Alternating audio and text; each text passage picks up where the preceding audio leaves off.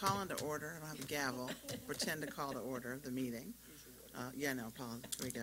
The Policy Committee meeting, October 17th, 2017. We first have, our chair is at a conference today, so I'm filling in as the meeting moderator for today. First on discussion on my agenda is DBC, the Annual Operating Budget Development and Option Revision Funding Model Review.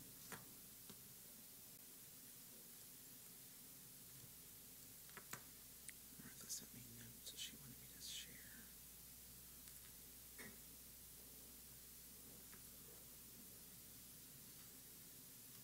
Good afternoon. You can introduce yourselves, please. Sure. Good afternoon, everyone. My name is Courtney Desabay. I'm the Special Assistant to the Chief Financial Officer. Good afternoon. I'm Mary Ann Cox. I'm the Deputy CFO. Could you pull the microphones a little bit closer? We're not hearing you very well. Sure. Is that a little bit better? Can you Say it again. I'm Mary Ann Cox. I'm the Deputy Chief Financial Officer. better? Okay. Okay. So the policy we have in front of us here is a policy update to the regular budget, operating budget policy. It's pretty brief. In this, what we're proposing is that we would do a review of the funding model at least once every 4 years. So that's not currently stated in the existing operating budget policy, so it would just be an amendment to the policy. So, first slide we have is the background. Purpose of the policy is to ensure that city schools provides all students with appropriate support through the responsible distribution of funding resources. As resource availability and fiscal climate shift periodically, it's become necessary to review the process for allocating those resources at a regular interval. So what we're suggesting is that, as we well know, the fiscal climate changes fairly frequently. I'm sorry, I'm in control. I didn't realize it. Yes, the fiscal climate is changing really fairly recently and fairly quickly, and we want the policy to reflect that. We want to be able to adjust the funding model on a regular basis, at least every 4 years, to reflect whatever changes are taking place outside of city schools as well. Could you do me a favor, speak a little bit louder? I don't know what's going on, but Certainly. I'm barely hearing you. You speaking softly, maybe? Is this any better? That's Better. All right. Yes. I'm not sure how much of that you caught, so I'll repeat. Please. Yes, so I was saying the purpose of the policy is to review the funding model that we use for distribution and allocation of funds at least once every 4 years. So as I mentioned, as we can see, there's a lot of things changing in the fiscal landscape outside the district, so the policy is meant to keep us abreast with that, so the funding model does not become outdated. So that's what's stated in the challenges, is the fact that the current operating budget policy does not include a provision for any updates, so we would like to include that right now. So far, we've contacted PCAB and the Charter Advisory Board for feedback. PCAB has asked us to attend their November 7th meeting and would like one of us from finance to speak on this policy to get some feedback. And additionally, we would like to seek additional stakeholders from the board or any other parties that the board thinks that we should be reaching out to for feedback. We would like to do so as well.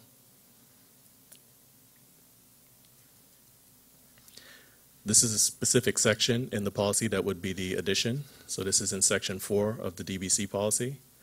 So at least once every 4 years, as part of the budget development process, the CEO or designee shall perform a review of the funding model used for the distribution of funding resources. In addition, the CEO designee shall present the results of the funding model review to the board for approval. Next, we have the addition to the guidelines in the regulations. So the CFO designee shall organize and develop a review of the funding model used to allocate funding resources to schools at least once every 4 years as part of the annual budget process. Representatives from the administrative staff shall be involved in the funding model review. The CFO designee shall develop the procedure for the involvement of these representatives. Recommendations for modifications to the funding model shall be made to the CEO based on the outcome of the review. And these recommendations shall be presented to the board upon completion of the review. That's it. Are there any questions? Does that conclude your presentation? I'm sorry, that does conclude That's my it? presentation. Okay, thank you. Yes. Do you have any questions, Mr. Berkeley? No, clear. Okay. So Commissioner Hassan typed questions for me, so I'm just going to read them Sure. if you would indulge me for just a moment. And the first one, she says, does the committee have recommendations for slide, where is that? Let's see. Slide 4, where you talked about seeking input from additional stakeholders. Right. She wanted you to clarify who those stakeholders would be. She recommends here the principal union could be one, Pizzazza, but are there other stakeholders that you have decided to reach out to? Do we know who you're engaging? The only ones we've reached out to thus far have been PCAB and the Charter Advisory Board. We're fairly open to other parties at this point. I think it's definitely important that we reach out to the principals and get their feedback on this part of the policy. If we're going to do Pizzazza, you probably should do BTU as well. Okay. But I think she was looking for additional feedback or comment from the committee or the staff on what kind of stakeholders we could include. But If I may, if we're going to reach out to 2 unions, I suggest that we All of reach out them. to all unions. Yeah. Okay. Yeah, I agree. Thank you. I was thinking that in the back of my head as I was saying that. Okay. Her second question deals with compliance. She asks, how often in the last 4 years have we gotten a budget amendment? And why she's asking, she's wondering about the use of any amendments in the terminology in the policy, wondering if that seems burdensome for the CEO. If by amendments we mean adjustments to the policy, I take it? I'm reading her questions. Unfortunately, I can't clarify that. She literally says a little bit the language, any amendments. Okay. Well, I'll assume that she is referencing changes to the policy. Budget amendments in our financial terms tend to mean something a little different. Yeah. To my knowledge, this is the first proposed change since this particular policy was put in. I may be corrected on that, but that's just to my knowledge. Wait, let me finish this. So her next question says, well, it's in the same paragraph.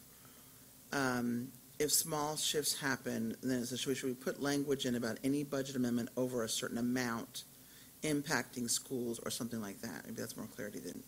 So what she's saying is it about any amount for budget amendments, or is it over a certain amount where this policy would become?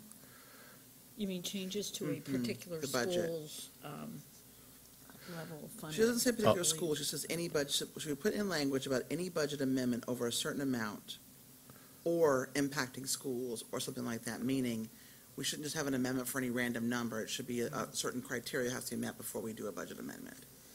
Okay. Whether it be an impact, so it's significant impact to schools, or whether it be a certain dollar amount. I think we may have to follow up with her directly to understand the question properly, because from what I understand, the budget amendments, or if we're talking about budget amendments and changing budget amendments, it's separate from what we're proposing in the policy here. This is just a review of the funding model that we use for allocations to schools in general. So basically how BCPS funds schools. So this does not get into the minutia necessarily of individual budget amendments between schools or transactions between schools and central office. It's just when we receive our revenue allocation from the state, city, et cetera, or various sources, how we allocate those funds to school. So currently we use the Fair Student Funding model, and we have specific weights and locked, unlocked positions, et cetera. So what we would do under this proposed review is look again at how we're allocating those weights, look again at how we're determining what's locked, what's unlocked, and making sure we're doing an equitable evaluation of how we're funding schools.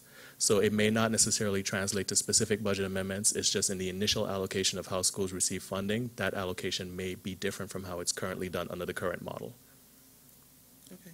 So, Tanisha, I'm going to email these to you and suggest that we work with Martha directly with them to figure out the answers to her questions, to make sure that she's getting the answers that she needs. The last question she had on this is under the regs. She wants to know, under D, review of the funding model and the regulations, should this line have more guidance in the initial regulations? I'm not even sure what she's referring to at this point. It's DBCA, the regs 1D, review of funding model. Her question is, should this line have more guidance in the initial regulations? So that would be what we took out here on slide 6. So these were the guidelines that we listed on the regulations. If there is additional guidelines required, then we can, of course, add those in. Okay. Do you want to ask your question? All right, for information purposes, how often, 2 questions, how often do we evaluate now? Currently, there isn't a policy in place to reevaluate the model. So we do minute changes year to year, just depending on the specifics of that year and what we what the revenue situation is. But in terms of a wholesale look of how we administer the model, there isn't currently a policy in place to review or make changes to the model. We've been operating with the same model, more or less, from since we implemented fair student funding. It's just kind of been slightly tweaked year to year individually. So, but I would like to also know, where did you get the 4 years? I mean, what? Because of the research and the work involved in the process in terms of getting community feedback, making changes to the model, it's difficult to do it within the constructs of one specific fiscal year while we're going through the budget process. So we wanted to be able to incorporate feedback and changes and still develop and test before we implement, which is why we thought a time period of longer than a year would be necessary, but also didn't seem like a process that needs to be repeated on a yearly basis as well. So 4 years was sort of the number that we came to based on how long we think it would take to implement and how often we thought some of the major changes would come into play. Now, it's not limited to be every 4 years, it's at least once within every 4 years. So if a major event takes place, 2 years after the last review, then we are open to doing another review within that period of time. Well, it doesn't mean we have to wait. I'm sorry. Yeah. No, I'm sorry, I didn't want to, you finished? Yeah, I'm saying it No, doesn't I mean thought we. it was interesting that you chose 4 years. I've never seen a budget evaluation done in a 4-year period. It would seem to me, like what you just said, incidents could occur within that 4 years that might have to be evaluated. And I was wondering if you had studied the possibility of those things happening and where the 4 years came from. I just was wondering about that. No, we had not studied the possibility of those things happening. It's based largely on our experience with what we've seen over the last couple of years with our fiscal climate. And we thought the 4 years would be a time period that allow us to incorporate those changes. Okay. Thank you. Yeah. Thank you. Problem. Good. Thank you. Thank you.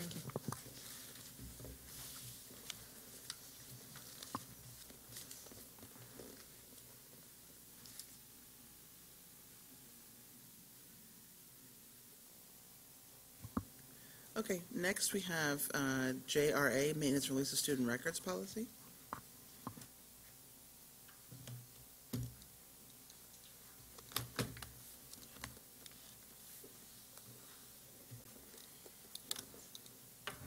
Good afternoon. Good afternoon. My name is Heather Nolan. I'm the Director of Knowledge Management in the Office of Achievement and Accountability. Good afternoon. My name is Ben Goldberg. I'm the Manager of Data Quality, also in Knowledge Management. All right, so we are here to present on a new policy and regulations, which is the Maintenance and Release of Student Records, JRA, JRA-RA for the regulations.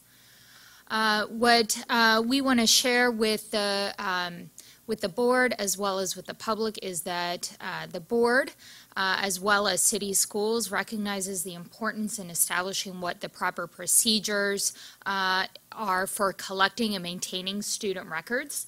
The Office of Achievement and Accountability is the lead for creating this cohesive and coherent plan, but we did work with multiple offices that are responsible for other components of a student's record, which we'll go into more detail as part of this policy review. Again, the purpose of the policy and the regulations is for the district to maintain student records, and student records are that which provides key information to students, parents, guardians, as well as professional school personnel for the planning of educational programs for students while they are a member of the Baltimore City family, as well as to support their post-secondary opportunities. The policy and administrative regulations are organized as follows. So on the policy end, there's a purpose, there's a list of key definitions. We review the content of a student record, what the policy standards are, implementation strategies, compliance, and just legal and policy references. The administrative regulations go into much more detail, again, summarizing the purpose. But then in the guidelines, we go into details around the retention, the maintenance, transferring, disposal of records, digitization, how staff or people access student records, how we maintain FERPA, as well as our release of directory information. So again, very comprehensive policy and regulations. For the policy, yes. Just one quick question, Heather, sorry. Are the regs any less enforceable than the policy? Or why would something be put in reg versus policy? I know it's sort of implementation versus sort of the expectation, but I just wondered if it's in reg, is it still, what's the standard which they have to be held accountable to it, I guess is what I'm asking. Got it. This might be a legal question. Yeah. Yeah. All Thank you. employees are held responsible for knowing, enforcing, and understanding policies and regulations equally. Okay, thank you. Sorry, keep going.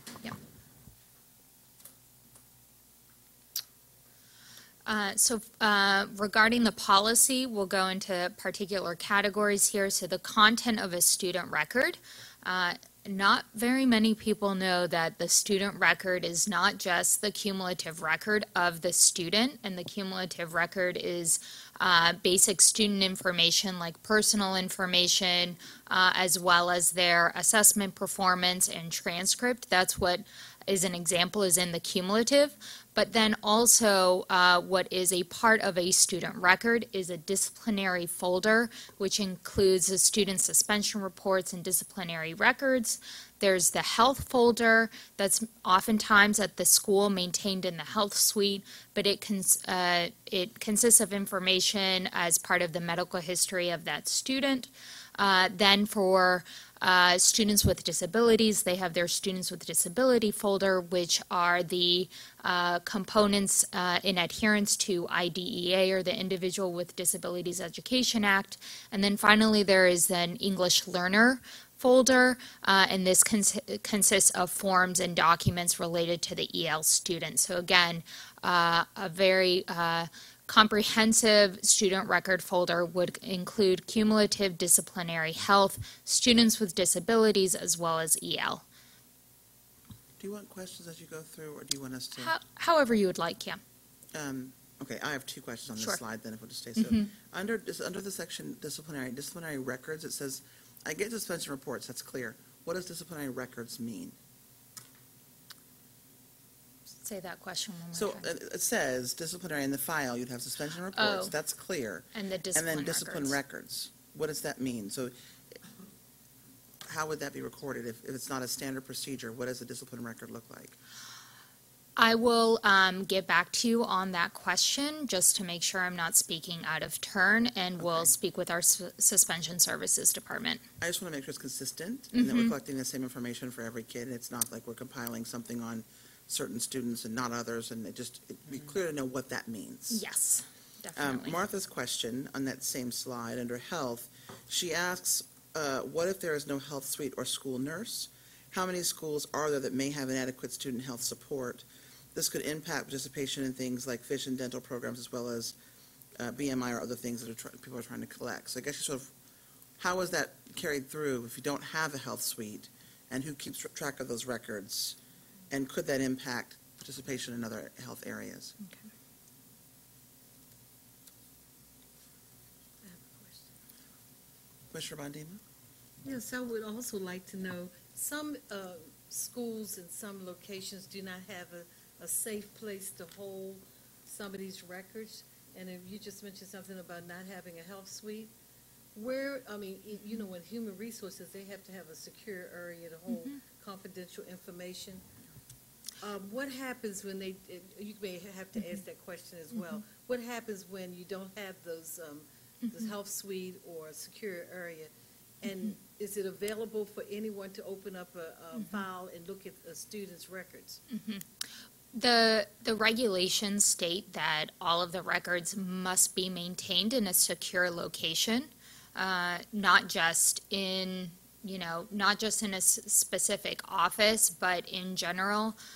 Examples that we have given to schools is that there is a locked file cabinet in the main office that where all of the records are maintained, or if there is a IEP room, that there are locked file cabinets and a locked door for those records to be maintained. That would be the same location as an employee, right? Okay. I will, so just to summarize, there's the question around the discipline record, and just getting clarification on that. I do believe it would be in alignment with our student code of conduct, but we'll get clarity on that. And then the second is questions regarding the health suite and just maintenance of health records in general, in order for students to be able to access opportunities such as vision tests, dental tests, things like that. Sure. All right. In terms of our policy standards and compliance, so what we want to make sure that we are in adherence to, first and foremost, is federal laws, including FERPA and IDEA, any state law requirements, regulations from also our Maryland State Board of Education, as well as the Maryland Student Records System Manual. And so in developing the policy, as well as the recommendations, as well as the compliance, we wanted to make sure that we were in adherence on those areas, as well as being able to capture anything else. Student records should be retained in accordance with what the district's board policy EHB is, which is our retention schedule.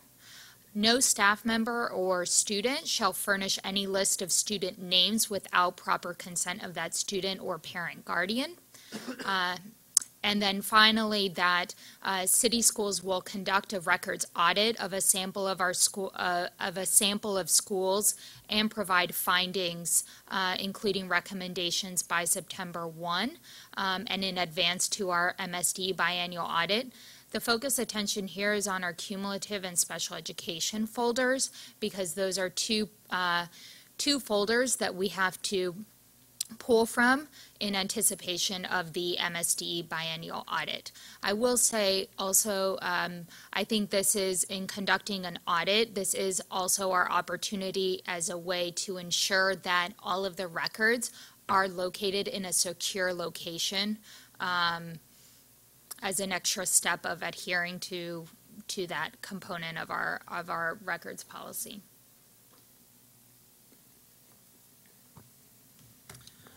Okay, so I will walk through the components of the regulation. So just going in order here. So first, retention of the student record. So again, everything in accordance with our Maryland Student Records Manual, relevant federal law, and of course, board policy EHB. The cumulative folder retention, we are required to retain the SR Card 1, SR Card 3, the transcripts and graduation requirement waivers are all permanently retained. This is in compliance, again, with our Maryland Student Records Manual. For the disciplinary folder, these are all retained until graduation of a high school program or the age 21, whichever comes later. For the health folder, the medical assistance records are retained for 6 years. And then for the Students with Disabilities folder, documents like the IEP or the IFSP are retained for 6 years after the student exits the district or until the age of 24. And then all of the other documents, the assessment reports, the meeting summary sheets, the notes, the special service information system form are all retained for 6 years after the student exits the district. So none of these are new or changes. These are all outlined in EHB, our retention policy already. I have a question. When you say retained, and what you really mean is when the student no longer can be a student in the school system at the age of 21. We keep the records for 6 more years. Okay, after 6 years, where does it go? There is there's a piece on the destruction of records, which we'll get to, but there are records must be destroyed in a way to maintain anonymity in compliance with FERPA. Shredded is mostly what should happen. So after 6 years or after the age of 21, we cannot, for legal reasons, for whatever legal reasons, get a copy of the students' records from K through 12 for legal reasons. For example, if something should occur judicial system cannot come in and get a copy? It's long gone, it no longer exists? So what would be maintained is in that first sub-bullet, the SRC card 1, and in the appendix, it gives the descriptions of what all of the letters mean, but this is the personal information, so this gives the personal information of that student, addresses, things like that, birth date, or date of birth.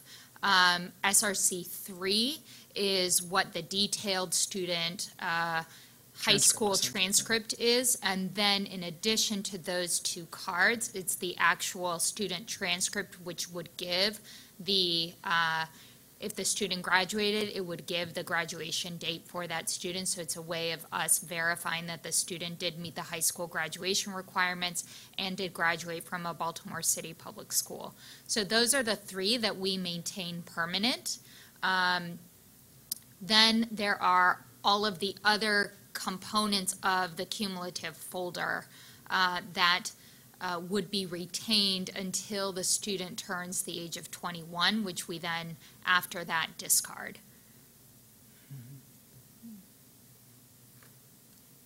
Thank you. I'm confused with that, which is okay, but I'm just wondering Right. if something should occur in the future, you Right. have no opportunity, you don't have an opportunity to look at those records, even if after that age of 21? Well, and you For do, degrees? you It do for depends their which grades and record, their yeah. cer- So certain, great, I'm saying if it was their incidents. disciplinary, Okay, student records, okay. Yes, we would have no need for those records, 6 years after a student graduates. For purposes of law enforcement, with all due respect, the Board of Education should not be the default for investigations. And in many instances, that information may not be relevant to any sort of criminal activity that occurs years later, given the age of the child. especially Yeah. given the age of the child. Okay, okay, thank you. I do have a question, though. So when you talk about the 6 years of deleting records or keeping them until 6 years, how does that process happen? By who makes sure that those records are deleted? Do they go into, is it an electronic file? What does that look like? Sure. So this is where this policy really is a collaboration between multiple offices. So as the Office of Student Records that led this effort, I can really speak primarily to the cumulative folder because that's something that we retain. Within our office, we have the physical records for closed schools. Otherwise, the records are maintained at the high school that the student graduated from the year 2000 on. So they have those records there. The guidance we give to school staff has been consistent with this, since this part is not new to this policy and is part of EHB already.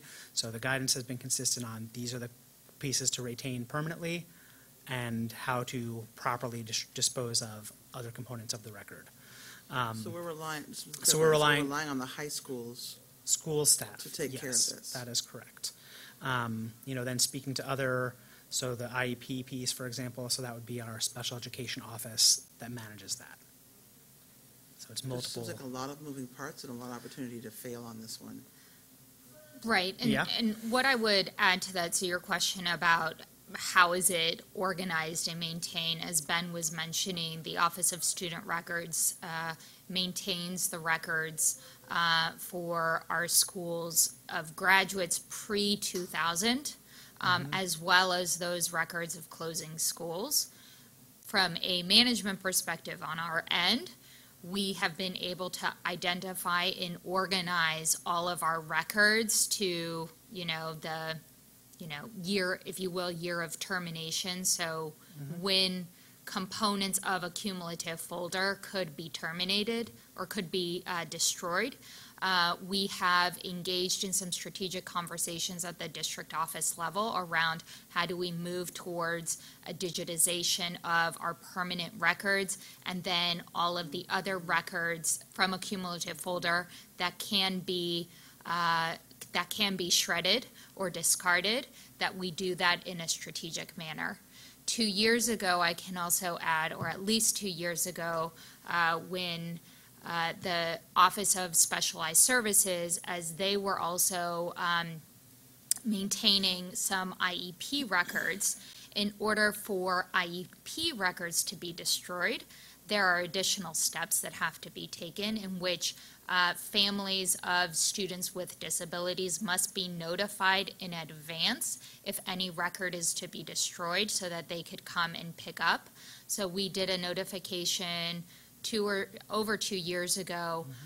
It was our first time notifying through the paper of our intent to destroy records from, I can't speak offhand, but from a certain year back, and that if anyone wanted to come in and with enough proof, take a copy of that record prior to it being destroyed. And it's my knowledge that the special ed office has done the same last year and will continue to implement a process such as that, so that, again, we are, as a district, responsible for the records that we say we are responsible for as part of our policies, and we are continuing to adhere to the regulations set forth through Maryland Student Records Manual, as well as the Maryland state policies.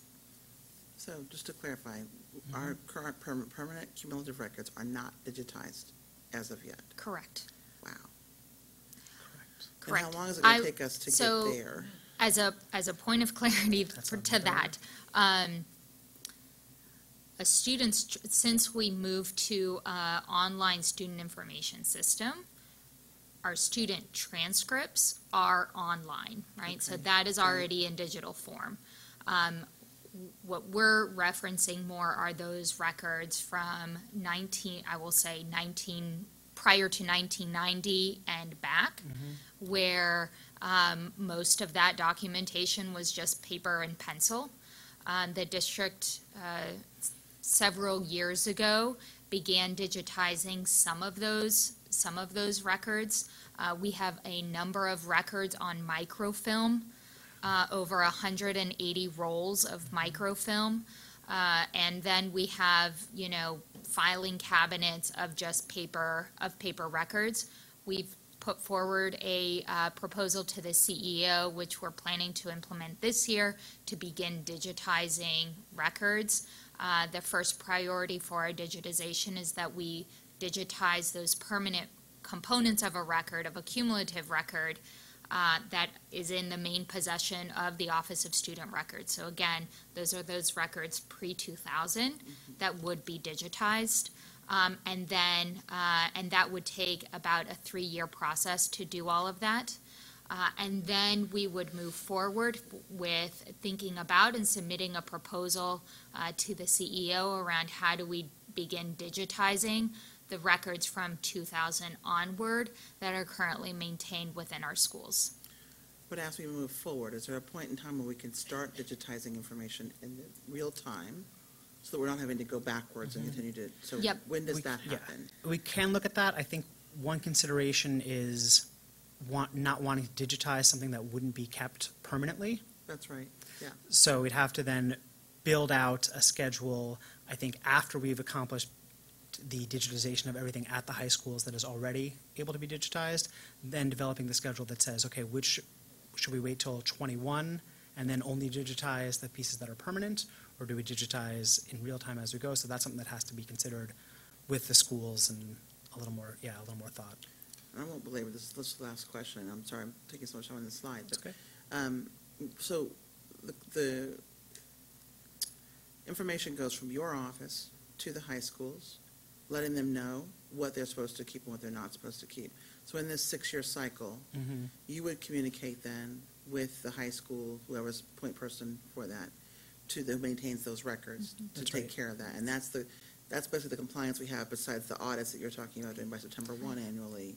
Yes, It's guidance and then random audits. yes. We conduct multiple trainings throughout the course of every school year, Okay, reinforcing to our registrars at our schools as well as to our principals around what are the records that they are required to maintain for those inactive students, as well as what are the records that they should be keeping up to date for active students or students that are still on their roll. Yeah, not and only I just, ask just because simply we're putting in policy, we're putting in print that we're going to have this policy, we're going to delete these after every 6 years, and then I want to make sure that we can actually do what we say we're trying to do with this policy. Sure, sure. Okay. Sorry, I went on. You okay. There's definitely a lot of moving Yeah. parts to And thank you for move. your Yes. patience. No I just- problem. Yeah. There's definitely a lot of moving parts to move to a more digital world.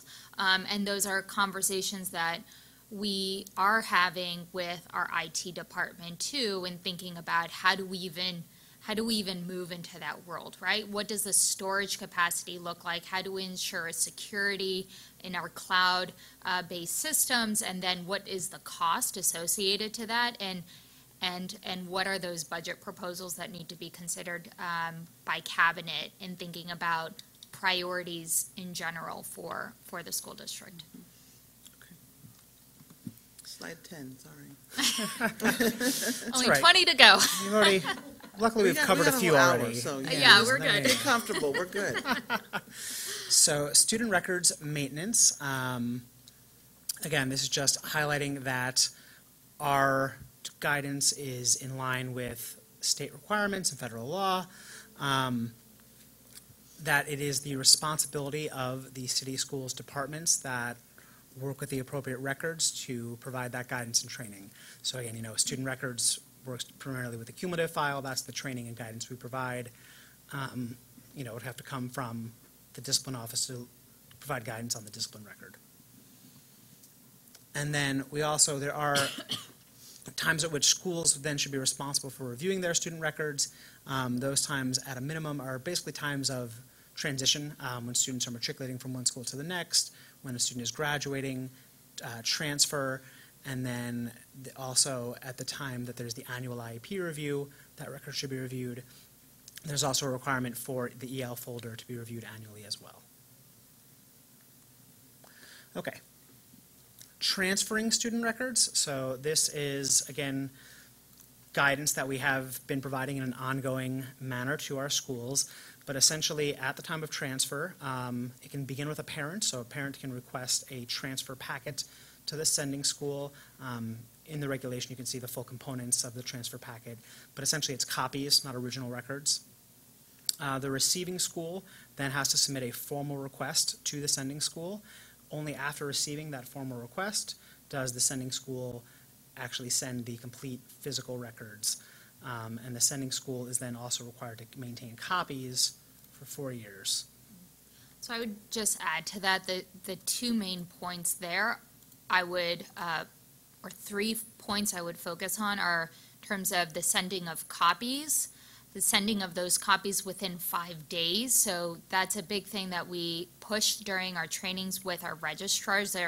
Once you receive the notification that a student is transferring from your school, please prioritize the actual sending of the copies of that record, because that's really, if a student is moving out of state or to another LEA or even within the school district, oftentimes that's their history of their experience here at Baltimore City Public Schools. So we do want to make sure that receiving school gets that as quickly as possible to then inform the academic planning for that student. And then the other key point is that then the sending school maintains a copy of that record for 4 years. And part of that rationale is because of our biennial audit with MSDE. If we're being audited right now for school year 15-16, if a student transferred in 16-17 from one school A to school B, the school, if a student's record is being requested for 15-16, then we have to go back to school A to see those copies. So those are just a couple of things that we wanted to emphasize in the records policy as well as in the regulations around those key timestamps. I must imagine the communication to schools has to be so tight on this. If you have a 4-year window, you're keeping now copies additional to the cumulatives, a lot of papers. A lot of papers. It's a lot of yeah. paper. And a lot of guidance, I would assume, and reminders about cleanup and Yes. maintenance and Training, guidance, reminders, yes. So it is the official list of registrars that are identified by principals as part of the school readiness project, and that's who gets, pretty Okay. much almost monthly, I would say, reminders. And we don't put records in the hands of parents. We do it school-to-school transfer directly. Parents can receive the transfer packet, which is copies only of some of the records, and that's detailed in the regulation. But essentially, if a parent had that, they could have a copy of the IEP, for example, which would mean that the service could be hopefully more seamless than even waiting the 5 days from another school. Okay. Okay. All right, so disposal of student records. So this came up a little bit when we were talking about the retention, but this is guided, again, by the EHB document, which is in accordance with FERPA. So the key thing is that any legally confidential information must be, protected in the destruction of the file. So when we're talking about paper files, generally shredding is the preferred method to know that, this information is protected. If it's a disk or a CD, like there are other disposal methods outlined in EHB. The other piece, just to remember, and we noted here, is that if there is a current litigation hold, or a subpoena, or if it was just an MPIA, then the document would not be destroyed on the normal schedule and could be retained until the conclusion of that request. This is the other point about IDEA, which Heather brought up earlier, just that there is a requirement to inform parents prior to destruction of those records, and that applies just to those records for students with special needs. That is under IDEA. Okay, digitization. So we've talked a little bit about how we are trying to move that way, including here just the guidance from the Maryland Student Records Manual that needs to be complied with as we move to digitizing any student records. It's really pretty scant guidance. We just need to include all elements that are in those student record cards already. You need to make sure that any images of all documents are included in a digital record, and then there need to be signatures that are scanned in if there are any kind of changes being made to a record. So the current proposal we have certainly meets all those requirements. We're really looking at digitizing the physical student record itself, so everything is maintained. Anything? Okay. So legal requests for student records come through the Office of Student Record if they are subpoenas or court-ordered records requests. So the process that our Office of Student Records currently uses, and which is laid out here in the regulation, any documentation, any student records that we have in our possession, so students who graduated prior to 2000 or the closed schools, are responded to directly by our student record staff. Otherwise, these are referred back to the school that would currently have the record. In some cases, if it's something like a special education record, we then will work with the appropriate office that would maintain those records. Once the subpoena or the legal request has been transferred to another office or to a school, they are then have the responsibility of complying with that request in the time frame that has been requested. If those dates lapse, the requirement is then just to contact the requester directly, so the law office or whoever it may be, to explain why we've missed the deadline and develop a new deadline or other alternative methods. Okay. Amendment of a student record. So this is in accordance with KEA-RA, one of our policies already, but essentially if there is any information that is inaccurate or misleading or in a violation of the student's rights to privacy, a parent, a guardian, or the eligible student can request an amendment. The amendment can then lead to a hearing to decide if that information was in fact somehow incorrect, and then it would be then on the city school's responsibility to amend the student records accordingly and inform the requester in writing. the online transcript request process. So this is a process managed by our Office of Student Records. This is something that is a fairly recent change, began August of 2016, moved to an online request system, replacing a paper form request system. So requests are made through this system. Again, students that are within the Office of Student Records, that we have access to those records either digitally or in microfilm or in our paper records, we respond to those. Otherwise, they can be referred back to the school that would still have those records. There is currently a charge, a fee for providing the transcript, which is in accordance with our process, and that if that fee has been $5 for former students for many years at this point, but if there was a change, we would have to make sure there was notification of that change to the fee structure. So, Questions on Commissioner that? Hassan had questions on this slide. Sure, I sure, think we've answered them, but let me just read them out loud. I said I would do that. fine. First of all, she states, is this not overly burdensome on schools? I don't think she was understanding what we just learned about where the records are kept and how they're held. So the Yes. next question alludes to that. Wouldn't a central repository of cumulative folders managed by the district better support consistency for students who are transient, as well as support consistent policy implementation related to storage, retrieval, and timely appropriate destruction where appropriate? Wouldn't a central system also help track enrollment trends, counts, et cetera?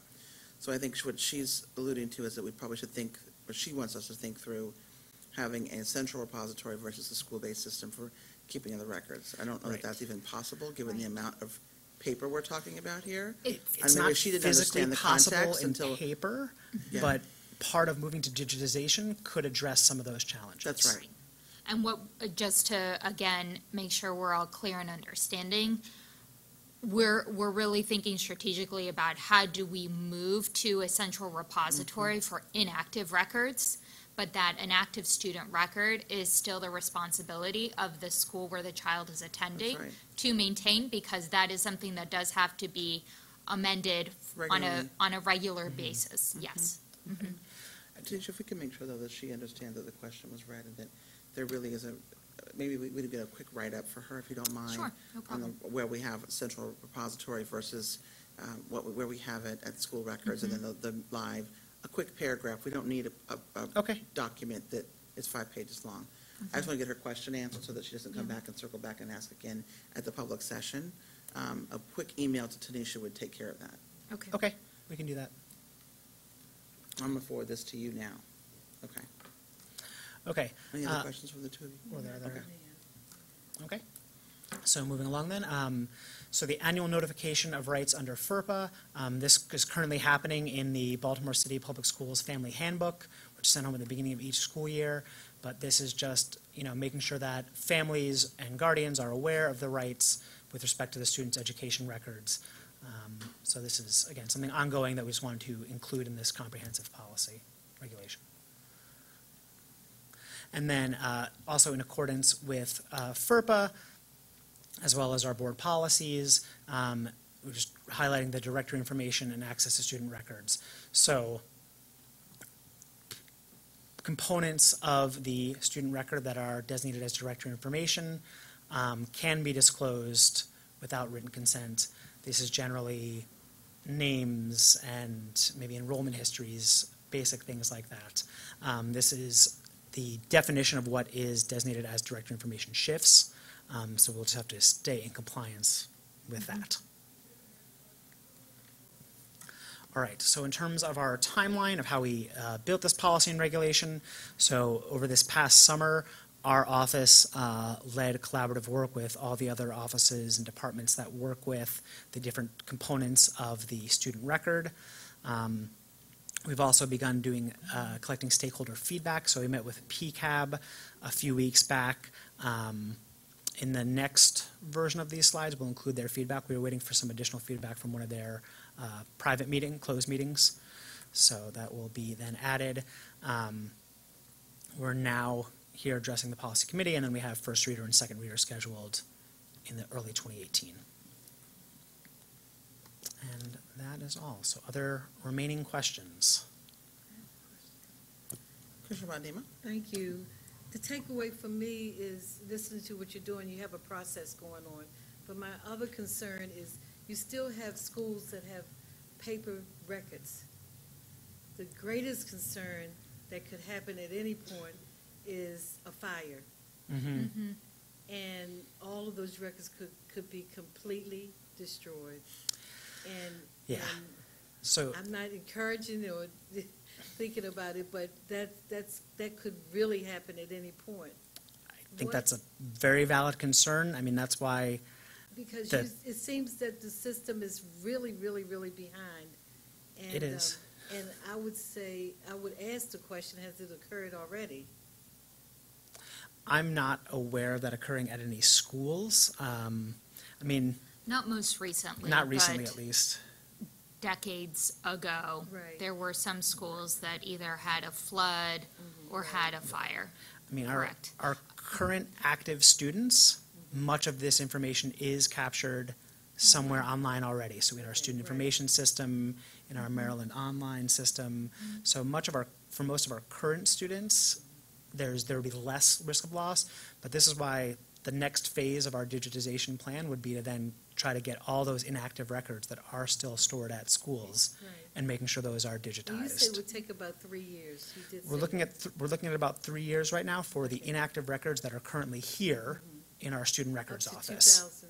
Yes, so we then, so that would be the first phase, and then ideally the next phase, which, would still need cabinet support and a budget amendment, and yeah, all that components, but would be getting the inactive records from the schools. Okay, thank you.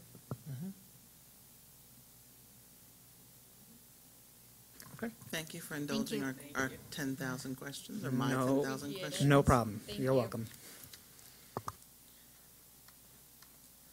Okay.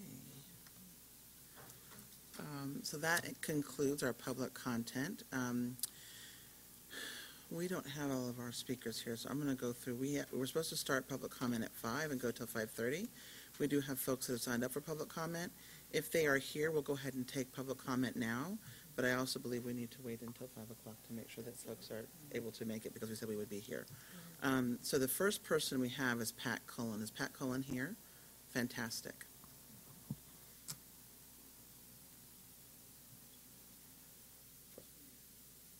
Oh, I didn't have that on my agenda.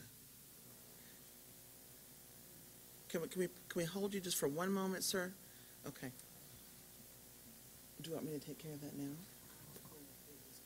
It should be on the agenda. Okay, that's fine. So, you allow me just one indulgence before you speak, sir. I apologize. We had to take care of one bit of business. You can stay right where you are. No need to move. We were supposed to vote for the new chair for the policy committee. And so I will take a nomination from the floor for the chair of the policy committee. I nominate Martha James. Okay, Martha James Hassan has been nominated as chair. Do I have a second for the Second. nomination? Second for the nomination. All those in favor of Martha James Hassan becoming chair, please say aye. Aye. All those nay. Motion passes 3-0. Martha's not here. Obviously, she couldn't vote for herself. But yay, Martha. Martha's the new policy chair once again. Okay, good for her. Okay, she'll be very pleased to hear that. I'm sorry, I apologize for that delay. So we have 3 minutes, and you can start whenever you are ready. Thank you, board members. My name is Pat Cullen. About 5.5 years ago, I founded a minority-controlled nonprofit Microphone. to deal with the subject of parental engagement. Is it on, sir? I don't think it's Yeah, on. push the- Push the button right in front. Screen, there you go. And I've been trying ever since. We've gone through $160,000 putting on over 100 workshops on parental engagement. We've run out of money.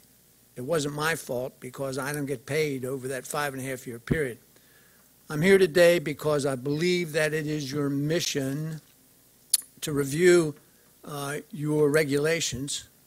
And I think it's also a priority of the school board to have parent engagement be a subject of concern, and that there be more deeply engaged parents in their kids' education. So that's why I'm here today. I'm a little frustrated with it, and my request to you is simply this. I'm asking you to appoint a committee, a subcommittee of yours, or an independent committee, or BERC, PLC to review your own regulations with reference to, that's KCA, concerning parental engagement. And the reason is because I have done everything I could think to do to move somebody upstairs, and I can't get anybody to do anything that resembles effective increasement of parental engagement. There's no definition of parental engagement here at all. I think your regulation requires annual reports on who's doing what to whom. No SMART goals are ever used in these plans, and it's difficult to tell if anybody did anything or if there is anybody in this entire district who is engaged.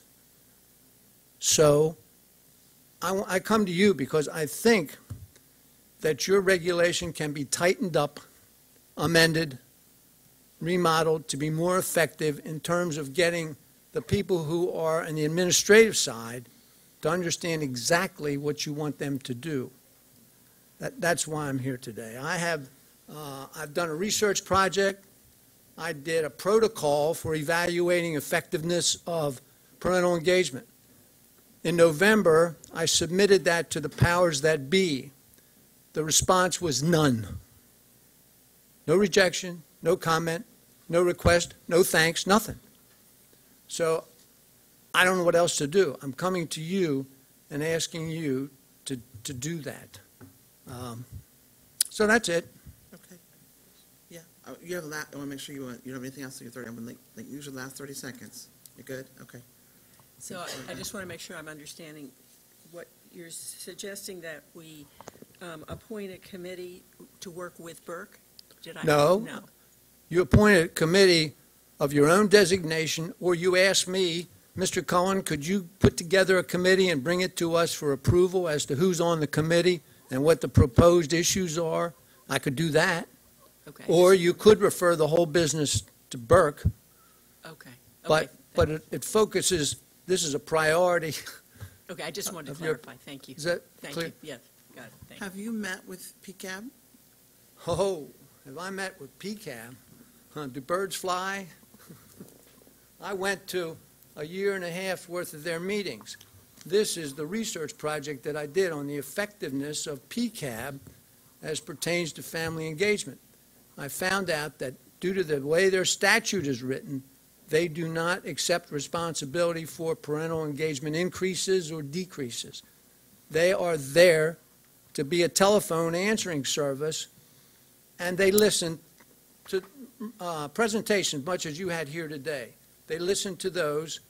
It costs this district $50,000 a year to have that group sit and wait for somebody to call and ask them about policy issues, and to state on behalf of the parents what their position is with reference to proposed. But that's what they do. So have I been to PCAB? That was the first place I went. And here's I read their minutes for 3 years. I read the school board's minutes for 3 years. But here's what I handed in as my research project. I tried to file another research project to follow up doing research in the schools on the protocol that I developed. The achievement and accountability people refused to let me do it on the pretense that the district's already doing it. They don't even have a protocol. So there was that was just so much who struck John that they didn't want me to do that. So here I am. So, Chief Legal Counsel, currently Sabrina Sutton, thank you, is our engagement specialist. Is that correct? Can we make sure that the communication gets to Sabrina about what he's asking for, and at least get a report back to the board on the policy compliance around reporting on parent engagement? I'm not sure that, I can't recall when we've had our last presentation or conversation about that. I want to know just where we are in the timeline of reporting, what's expected to come down the pike, and then if we can get his concerns directly to Sabrina, and maybe she can address what the district is planning currently on parent engagement activities. I'm not sure. We haven't spoken with her in quite some time. So it'd be helpful to have the board as well as our speaker here to have an update on what is happening with parent engagement. I have to tell you, I went to them, to Miss Sutton and her PhD who's in charge of priority schools for family engagement. I had a conference with them. And I came to them and I said, look, I want to help. Is there any way that I can help, either you at the district level or with these 21 priority schools? And neither one of them could think of anything that I possibly could do with a law degree, working in the city for 50 years, parents of school teachers, 5.5 years working on parental engagement with research binders from here to there. They couldn't think of a single thing that I could do to help.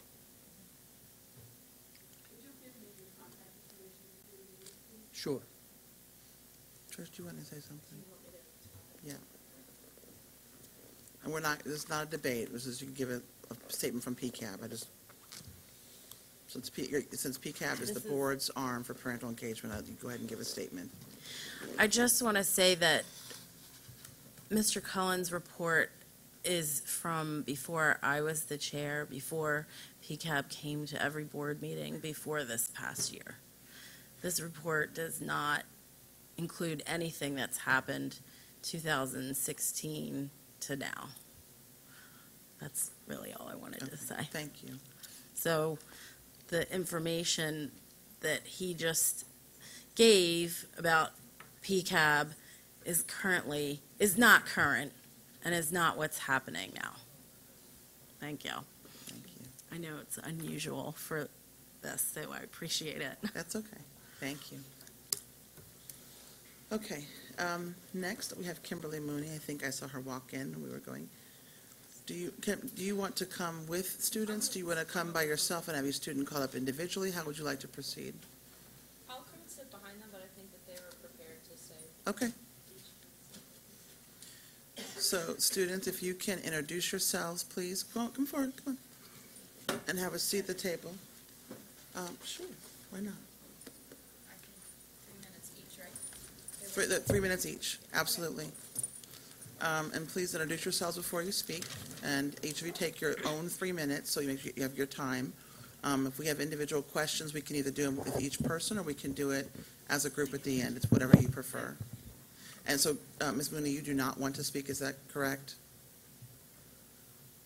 I mean, you're listed, so. I think they have it covered, so I'll listen to what they say, and then if I have anything to add after. Fair enough. I'll hold the 3 minutes in case you need it. Thank you. Okay. I am Lucas Imhoff. I'm from Roland Park Middle Elementary School. I'm going to pause you for 1 second. Put the microphone a little closer to your mouth and just speak up a little. We're having a little bit of auditory problem here. We can't hear very well. So just speak right into the microphone a little bit louder, please. Hello, my name is Lucas There we go. Imhoff. I'm from Roland Park Middle Elementary School. Today I'd like to talk to you about my experience with being a genderqueer and student and why we need a specific transgender and gender nonconforming students protection bill. For the most part, when I came out in 7th grade, everybody was supportive, but there were a few commentators who made some comments. I brushed it off at first, but over the year it became harder to fight the thoughts in my head. You know, Lucas, maybe you really are a faggot. I remember one time it even had me in tears. Another time, more recently, I was coming out of the school's gender-neutral bathroom, and a person saw me walk out of the bathroom and asked, "Why were you in there?" I said, "Well, because I have the right to be there." He then says, "Why, because you have a special vagina or something?" I did not engage him further, but I had a lousy day from then on there. This is not okay.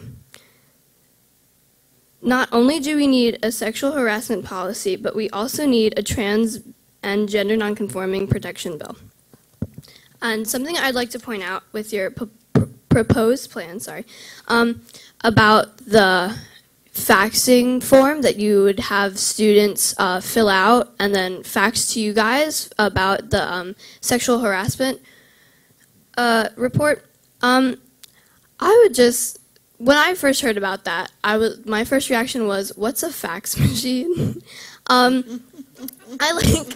It's not something that kids have access to, and then it creates problems further because most kids don't have a faxing machine at home. So they would have to talk to a parent or a teacher at the school to help them print or fax the thing over to you guys. And from personal experience, if I was sexually harassed, I would not be comfortable going to somebody at the school and saying, I was sexually harassed, I filled out one of these, I need to fax it to North Avenue. So I think if you could maybe fix the way that we sent it to you guys, maybe by like email somewhere that was more private and more confidential. Another thing is I have some concerns on how students would know about this form, because this has not been like brought to our attention. So I think that you guys need to think about ways that you could make teachers introduce the form to their students if you decide to use it. And for going back to the transgender and gender nonconforming bill, we have some resources for you that I can give to you after the thing for to maybe help you. There's like a Maryland proposed plan that you can just say, hey, this is the bill or the policy that we're going to adopt. Thank you. Thank you. Do you have questions? So I do thank you for your testimony, and I apologize myself for the harassment that you have endured. It is not fair, and we do not tolerate it, and I am sorry that that happened to you. Thank you. And I do appreciate your bravery to come here before us today and talk about it openly. I will say I agree with you on your fax question. That sounds something we could do something very easily to fix, like there could be an electronic form or something. I don't know what we could do legally to. Right. So my first question, though, is you stated, though, that you weren't comfortable going to your school, which I would think the first step in addressing harassment issue would be at your school, if it's happening at your school, and then if there's not resolution or there isn't being addressed, that it would come to us. We wouldn't be the first stop to handle that situation. So help me understand what you mean by that. Here's the problem with that. If this is a very theoretical question, I have no doubt in my heart that this is not, like, this isn't going on at our school. But if I was, let's say, sexually harassed by a teacher, because this is not just about student on student, this has to also be about student on teacher, because if there's no policy about that, it leaves us vulnerable and open. I would not be then comfortable going to the school and telling them that, hey, so-and-so did something to me, and I'm not comfortable with that. Like, I would not be comfortable with, because teachers, like, at our school, they have a bond, so I would not be comfortable, like, going to our French teacher and saying, oh, our technology teacher, like, did something to it. Not that Mr. Hoffman would do that, because he's really nice, but... no names. We don't even know who they are. Right. But, and then, like, I feel like it doesn't even go on at school, because it's not, I wouldn't address it immediately. I would go home first, because that is a traumatic experience, and I don't think that we should have to, like, file it at the school. I think this could be something also that we could do with our parents and, like, have our parents report it, because I would be way more comfortable, like, dealing with this with my parents than, like, dealing with it with a teacher. Okay. I'm sorry.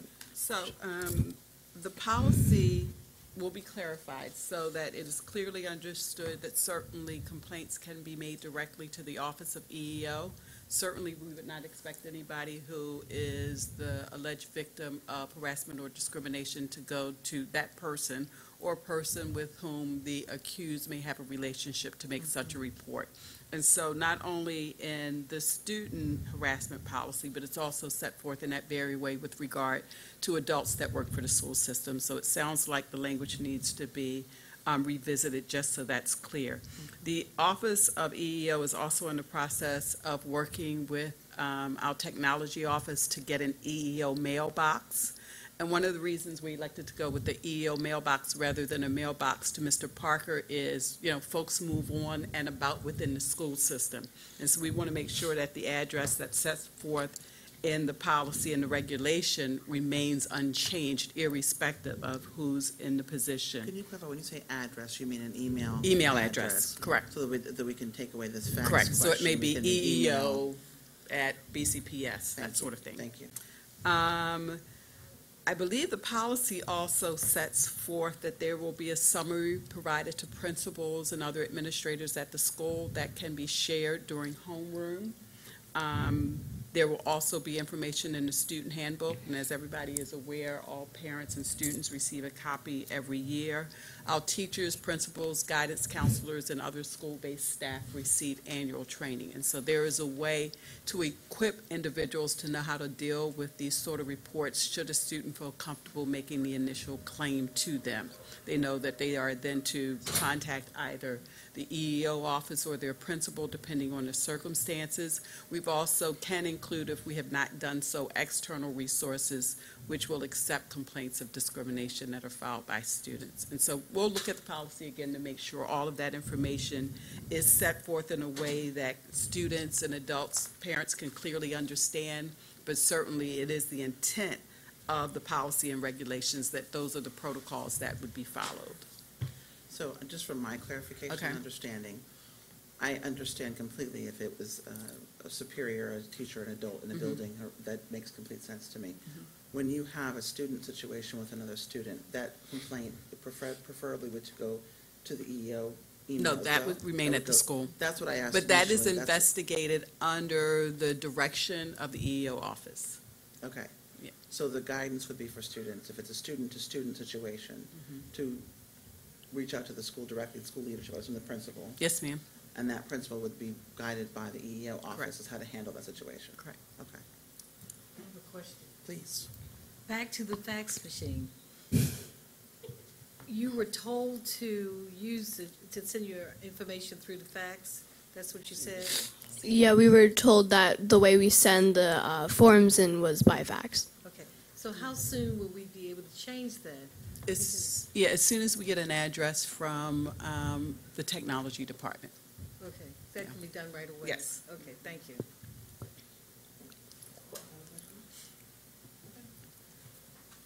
Thank you, and you're welcome to stay. Who's next? Hi, I'm Logan Lloyd from Roland Park Middle School, and well, the issue isn't just the sexual assault and harassment portion, it's the fact that you're including a transgender policy within it. And while we're going to need a separate policy, because you can't include every policy or right for transgender students under a sexual harassment policy. Because as someone who would like to play sports at my school but doesn't because they don't like the locker room situation, it's an issue that you don't have like an actual policy set in place.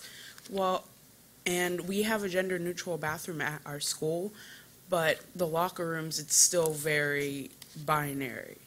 And we don't have a way to make sure everyone feels included with that. And if you would like to play a sport or be in physical education, you do have to stick with your assigned sex. And that's going to make me and many other people feel uncomfortable. And we do have the Maryland Department Education guideline for transgender and not gender nonconforming guideline. And it's really good, and it does cover everything we would like to be covered. And you guys could basically just kind of use that one and just implement that, and it would have everything we wanted in a policy. But including your entire transgender policy under sexual harassment is an issue, and because it's not always going to be harassment based. It might just be not knowing our rights or not knowing what can and cannot be allowed. And we can't just assume everyone's going to be knowledgeable on these topics. So having the teachers or other staff members knowledgeable on the rules would help, because then the students would know them as well.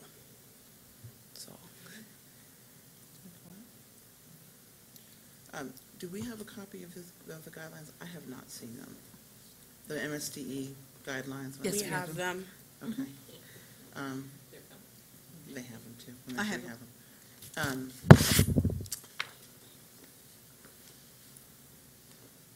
they them. Can we share what we talked about at the public session, as far as so the last time there was testimony given on this, we had a public session evening meeting. And there was a recommendation from, someone gave testimony about complying with the law, the policy that was created in Frederick, Maryland. And our chief legal counsel shared with us that there is currently litigation. Correct.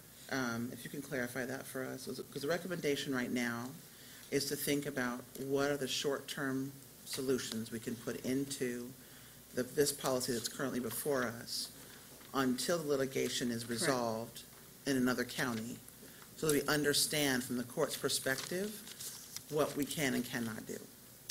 I understand we have the guidelines, so if you can just share that a little, share the thinking behind that a little bit, I would really appreciate it. Yeah, so I think it was well stated by you, but just to just to reiterate, Mr. Parker, who serves as the EEO manager, is working with PCAB to get back on their agenda. And the plan is to some extent address the rights of transgender individuals with regard to bathrooms, name changes, and a few other topics. There are other topics or areas that are not clearly defined by the law as of yet. And we're aware of litigation against 2 Maryland school systems, and so the advice given during the last meeting is based on the posture of those cases and to protect this board, as well as ensure the rights of transgender students and adults that may be in our facilities, that we take a more conservative approach, at least temporarily. And that would include addressing those 3 topics in either the proposed policy and regulations that'll be coming back before you probably in early November, and then working with school-based staff to address other needs as they arise. What I can say is while certain areas may not be reduced to policy, it is not at all a sign that the board does not respect and honor the rights of transgender individuals, nor that school-based staff will not be advised of what actions are appropriate and what actions are not acceptable. What our mission and goal is and how we treat all individuals is what drives the day-to-day work at schools. And so education can continue irrespective of what the board adopts in policy.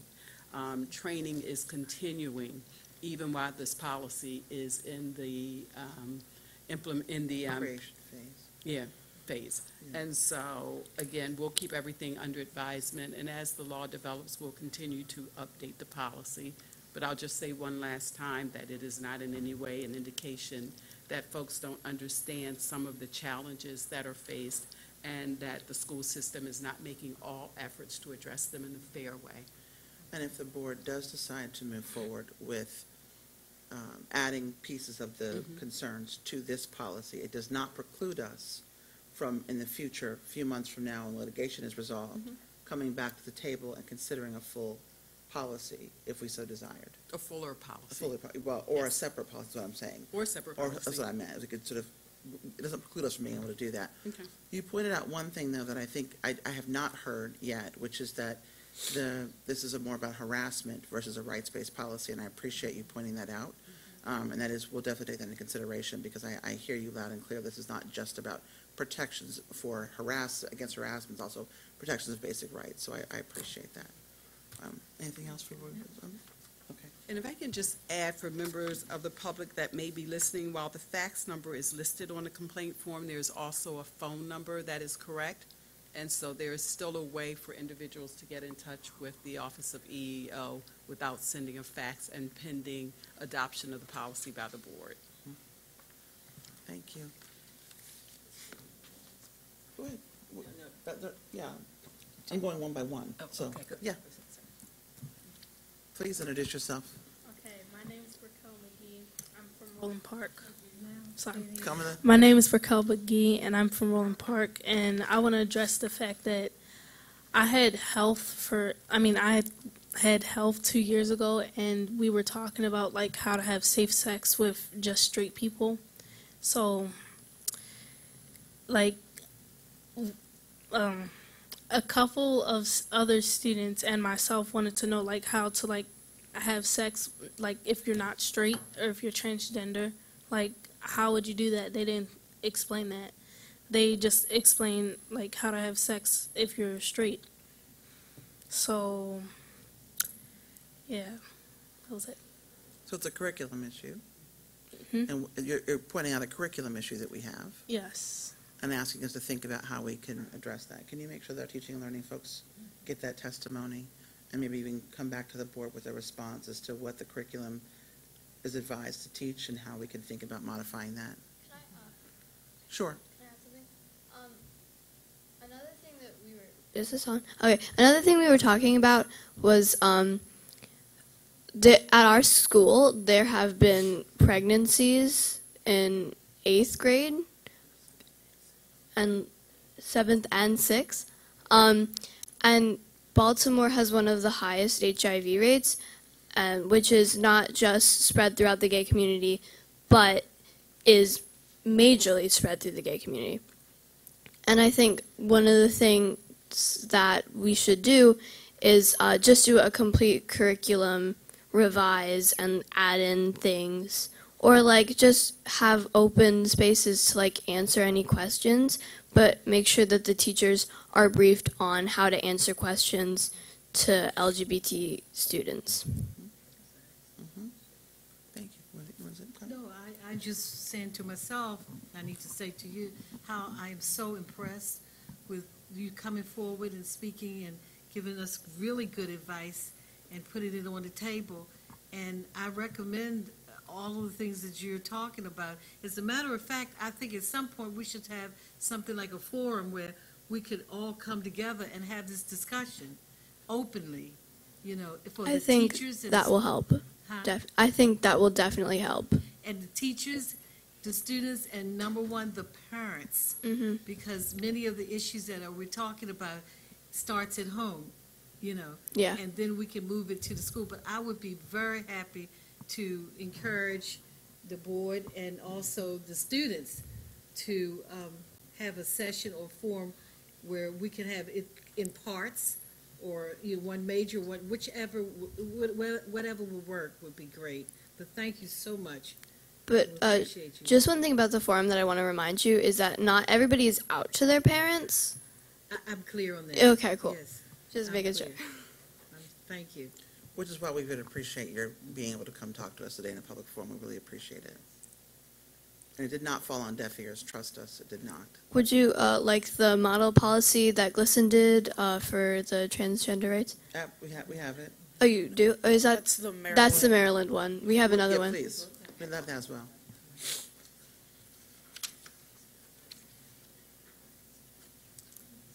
Thank you. Ms. Mooney, would you like to give testimony as well? Yes. But you all did awesome, so there's very little for me to say. So if you want to come back here.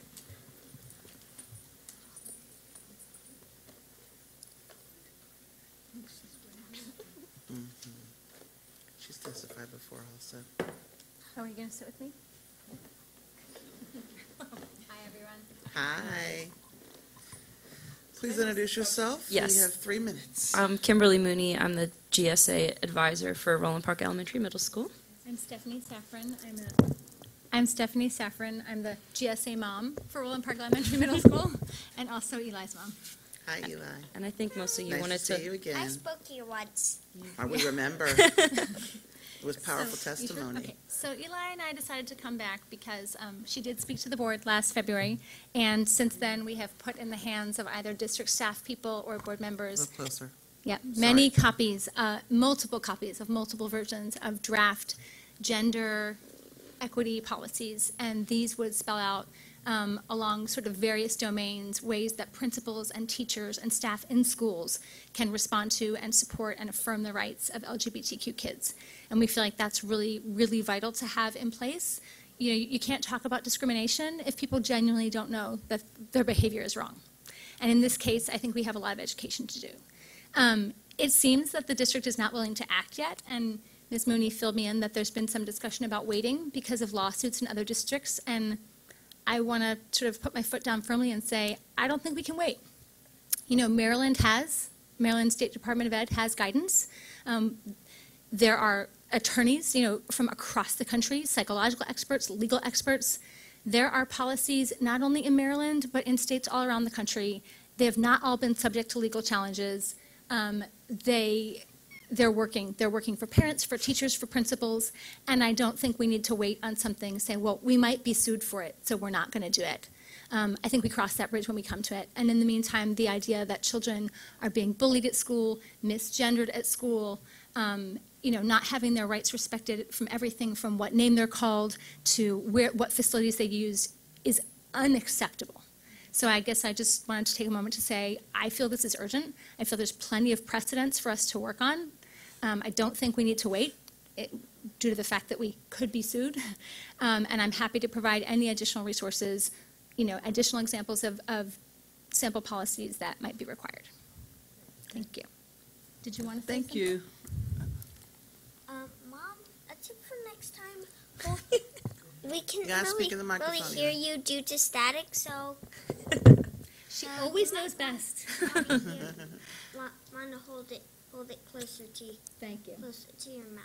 Thank you. Okay. So I think also, on the legal side of things, the law does cover discrimination based on sex, and I think that does cover a lot of transgender things. So I think, the lawsuit could go either way. Like, we could also be sued for not meeting the rights of our transgender and gender nonconforming students. So I think looking at it that way, like, we have an obligation to step up the bar to make sure that people do know what to do. And I think just in a lot of schools, people really don't. And when GLSEN came to our school and just taught about vocabulary and terminology, that really helped people tremendously because they honestly just didn't know.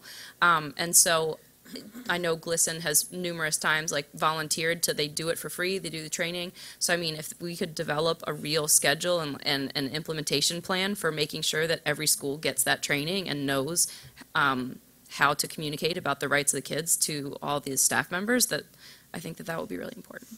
So, thank you. I know our time expired. Could I add one thing? In order to prepare for Eli's transition, we did a series, 2 days of lessons, that's all.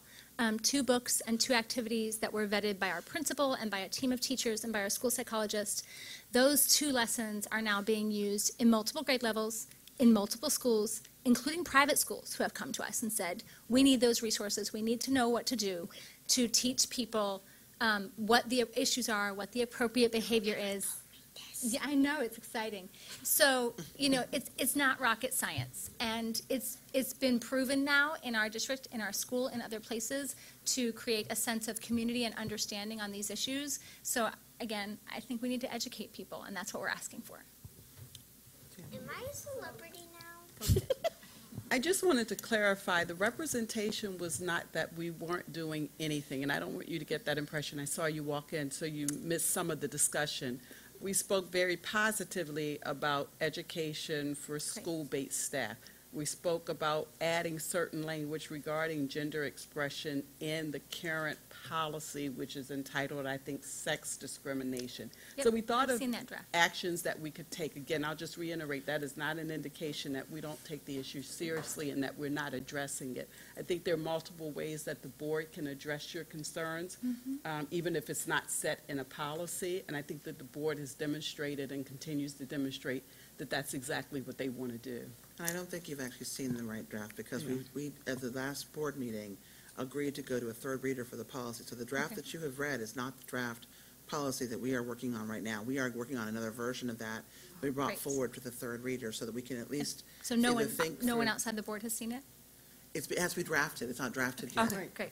So you haven't seen it yet because it's not prepared. What the board's instruction was at Tuesday's meeting was that the 2nd reader, we were not satisfied with the way it would look currently and asked staff to go back and work on it. I haven't seen it, right? So it's a work in progress. It'll come back to the board for consideration and then it'll be voted on at the, whatever meeting we have timelined out. I can't think of the top of my head. But we will, one thing I want to note, we haven't talked about this, but I think the idea of education and it needs to be in the regs very clearly. And I don't know that we've talked about that specifically.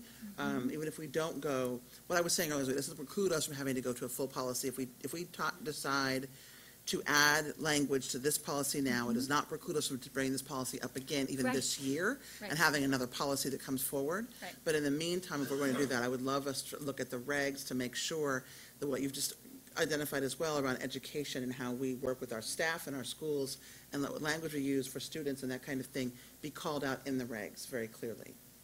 Okay. we will revisit it, but there is section F, which references training. And just by way of summary, it states on an annual basis, excuse me, every school shall publish and disseminate a summary of the policy and its administrative regulation, as well as the contact information for Title IX coordinator in an age-appropriate language for students so that it's clearly and easily understood. Summary shall also be included in all handbooks, this code of student conduct, and other annual publications. A link is to be established and prominently displayed on the home web page, as well as each school's website, and then each in-service training shall be provided, to all school-based administrators by the Office of EEO and Title IX compliance. And it then just talks about the responsibility of individual students. So we can certain staff, I'm sorry. But I think that's training on what the policy says, not on like transgender Yeah. rights and what that means in practice, right? So I was going to say, what we can do is revisit this language in light of some of the comments that have been offered today and update it before any future presentation to Yes. the board. Yeah. That'd be great. Thank you. Great. Thanks you. for asking the kids to come and wanting to hear from them directly and for taking into consideration what they had to say. It means I a never lot. tell kids no. I'm sorry. It means That's a lot why to them. they're our clients. I work know. for them. And they're It's- awesome. Yeah. There's that. They're Yeah. awesome. Right. And Thank just one last point of clarification before you ladies leave. I think there will have to be a discussion with Dr. Sandalisis and the academic side of the house On the curricular piece. on the curricular piece and whether it goes with regard to training in the sex-based discrimination policy Or whether it it goes- goes in the curriculum policy. Yeah. I would just appreciate feedback on that. Okay. When we know we're working. I think the thing that I was saying, at some point, I'd love to get to a curricular piece, but the education for principals and teachers. It wasn't your comment. It was a Okay, student's great. comment Okay, about great. curriculum, what's taught in health class Okay, around safe I thought sex it was about the lessons practices. that I said. Great. Yeah. Okay. Thank Thank you. you. Thank you. Last, I will allow Ken Jaretsu to testify. And normally we do require, ahead of time sign up, but because we have extra time, I'm allowing it, the pertinency of the discussion, so. Okay, I got the email last minute, and it wasn't very thorough when Yeah. I got it from, I don't like any Mr. confusion, Clarence so I just said, let's go ahead and do it. We have time to do it, so Oh, it's okay. perfect. Okay. Okay? And you have 3 minutes. Introduce yourself, please. Okay, thank you. My name is Mr. Ken Jerisu. I am a parent in Baltimore City, of students who are in Baltimore I'm City. sorry, the microphone, if you get a little bit closer so we can hear you. Oh, okay, I'm sorry. Is this better? That's great. Okay. Hello, my name is Mr. Ken Jerisu. I'm a parent of 2 students who are in the Baltimore City public school system. I'm also a community advocate. I'm a program director working at Hearts and Ears, which is the only LGBT mental health and wellness center in Baltimore City, in the state of Maryland, actually. I attended the PCAB meeting when they spoke about the policies, especially in regards to the Title IX policy, and I had some concerns, and I did ask questions. One of my questions was in regards to the training, the training piece and where the training was coming from in regards to staff taking the training for it to per se trickle down to the principals and to the teachers, because the answer that I got was that they reached out to the GLCCB, and there were very few organizations that they knew about, and I had to kind of reach down into my bag and give a list of agencies organizations, LGBT organizations that are here in Baltimore City that apparently nobody knows about. Our organization is one of them, where we do LGBT trainings, Transgender 101, as we call it, for individuals who don't quite understand the fullness of the issues that the transgender community deals with. Some of the things that I heard with the students that spoke was issues in regards to just something simple as health class, and being able to get their information and not have to worry about being discriminated against sitting in a classroom to talk about something as simple as safe sex. When it comes to another concern that I had was in regards to LGBT liaison or a parent liaison that is very knowledgeable, or someone who is knowledgeable with the LGBT community when it comes to issues that arise not only with the students, but the parents who happen to be the stakeholders and also participate in the school system. Myself being a transgender parent, I get deal with being misgendered in the schools when I come in. I have a child who is under the LGBT umbrella who is special needs at an all special needs school, and they refuse to even discuss the issue when I dealt with being misgendered, and I had to deal with the parent. The vice principal brushed it under the rug and came up with another issue that it was supposed to be about. So my thing is, when it comes to the trainings and things that are put in place or things that are put in the policy, will things be included to protect not only the students or to train staff, but to a piece that will also protect the parents as well, who come in like myself, who are engaged in the school and who care about their children's welfare, but shouldn't have to worry about coming in and being disrespected. So, I mean, there's a number of things, but I know that my time has expired. But I would love to sit down and talk to someone just to get those ideas out. There are a lot of things, a lot of concerns. So I appreciate, I don't want to add anything, but I appreciate the fact that you call attention to the parents' engagement. We didn't even talk about that as part of the policy and how we engage. Well, I don't know if the policy addresses it directly. We should think about how parents are engaged in the schools. If you can, I appreciate you not naming the particular school that you're talking about on the microphone, but I would appreciate it if you would share it with the staff after the meeting so they can talk to the school directly about addressing that issue that you've had with your own child at the school, because that's not acceptable, and we'll deal with that offline, obviously, because it's a student and a personnel issue we can't talk about publicly, but I appreciate you sharing that.